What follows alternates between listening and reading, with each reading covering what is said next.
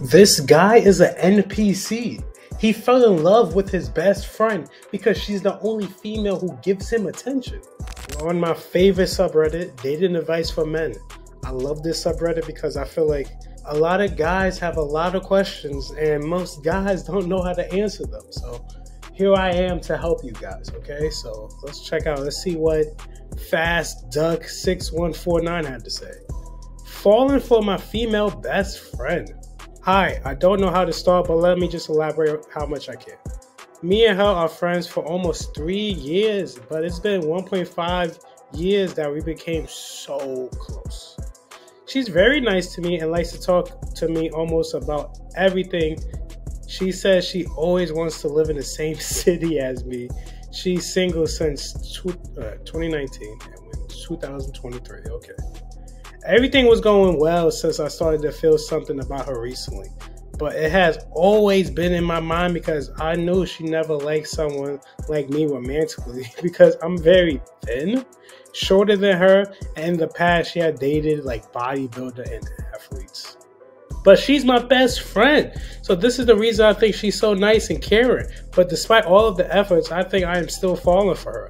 I know I will get rejected, but sometimes I don't know. Like, she wants to move in with me. She talks about it sometimes. We are going on an international trip next year together, only me and her. So we're going on a trip together. Are all these she doing with me because she just sees me as a friend in comfort zone, or there's a chance that she really likes me slightly, just so slightly. I don't want to get my hopes high and get my heart broken. I really hope to get my great advice from you guys. Thank you. Well, you're in good hands, Fast Duck, because this is a very specific situation, but a very common situation. A lot of guys fall in love with their best friend. I've been there where you have like that super close female friend that you kind of fall for. And it's not really just because you guys have a lot in common, you guys get along so well. It's mostly because this is the only girl in your life who's showing you love, who's giving you attention, who's showing any type of affection towards you, who is being warm around you. This is something you're not used to, especially if you guys been friends for almost 3 years. That means for 3 years, you've been getting the cold shoulder from most women besides her. That's how most guys end up falling in love with female friends after a while. It's because they've been dealing with such, I guess you could say, the relationship dynamic of dealing with most women. Most women are not going to show affection for you for multiple reasons, but the female friends in your life, they're always going to be warm around you. They're always going to be nice to you. They're always going to have a good time with you. They're always going to show you affection. If you're very non-threatening like this guy, I mean, she wants to go on trips with him. If she wants to go on a fucking road trip with you and she has no intention whatsoever of making a move on you, she sees you as a close friend, somebody who is non-threatening sexually whatsoever.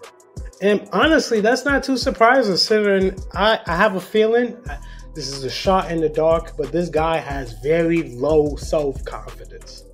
He pitched himself down by saying, oh, I'm very thin, I'm shorter than her, and she dated bodybuilder athlete types. Girls don't have a consistent type, I'll have to be honest with you. Most girls have more personality types than physical types.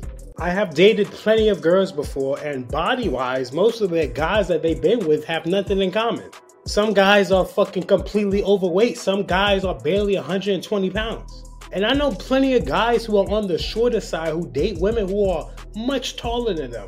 I have a friend who's about 5'7", and his girlfriend's my height. I'm fucking 6'2". And from what I heard, her boyfriend before him was somebody taller than me. So girls don't have much of a body type. Of course, they might have a couple of preferences, but if you're a Chad, if you're confident, if you're just have that dominant personality, that energetic, that charismatic personality, girls are just drawn towards you. They'll throw all their body preferences out the window if you have that personality, that strong personality to really get her attention. But this guy thinks that because the girl he's talking to has a history of guys who are a little bit more built, a little bit more fit, that he has a zero chance. This is already a bad sign. Not because the girl has a certain type of dating history, but because this guy lacks confidence in himself. And I'm sure that carries over in his dating history and how he approaches women in general. This is how most guys end up falling in love with their female friends. It's because they lack so much confidence going outside of their inner circle. And this girl mentions how she always wants to live in the same city as this guy, and she feels so comfortable around him. This is classic friend zone behavior. This is classic guy who doesn't have a fucking chance with a girl, but she sees you as like a brother, like her best friend. You're no different than her gay best friend, bro. That's the situation you're in right now. Girls would do anything around their gay best friend. I called you a brother before, but you're more like her sister at this point. She'll change her clothes around you. She'll fake flirt with you. She'll say things like, damn, once you find a girl who is right for you, oh my God. Those are the type of shit you'll hear from your female best friend. And that shit is soul crusher because you think, maybe this is the girl for me. Maybe I've been looking elsewhere when the answer is right in front of me. Oh, guess what? It's not. This girl does not fuck with this guy like that. This guy, I'm sorry, but he does not have a chance at fucking his female best friend. Now, don't get me wrong. There are certain situations where you could fuck your female friends. I've done it. It's not something I'm very proud of. It's not something I will recommend to most guys because that friendship dynamic is never the same once you guys start fucking. Even shooting your shot can really fuck up the entire friendship. And with this situation of almost, 3 years of no real sexual chemistry for the most part, I think it's safe to say that even shooting your shot will change it forever. And here's the thing. Most females, the guys who they're friends with, she knows that you like her. She knows that you have a crush on her. She knows that you're in fucking love with her. She's comfortable with it at this point because she knows that you'll never get a chance, but because you think that you do have a chance, you try harder to be a good friend. So she'll string you along. She'll play games with you. She'll take you on fucking road trips with you, knowing damn well you'll never fuck her. But because you want to fuck her, you'll try your hardest to be a good friend. When in reality, this is the fakest friendship you could possibly have.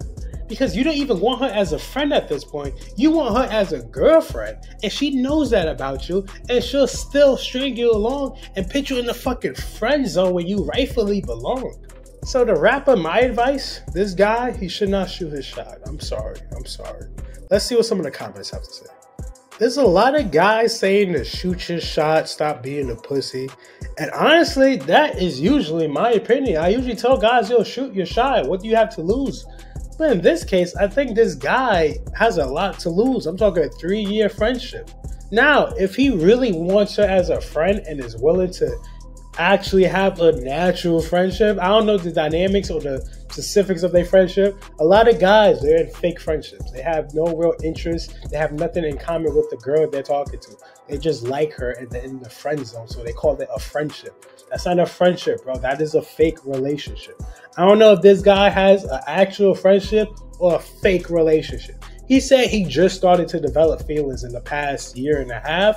So I like to think there used to be a genuine friendship there, but who knows?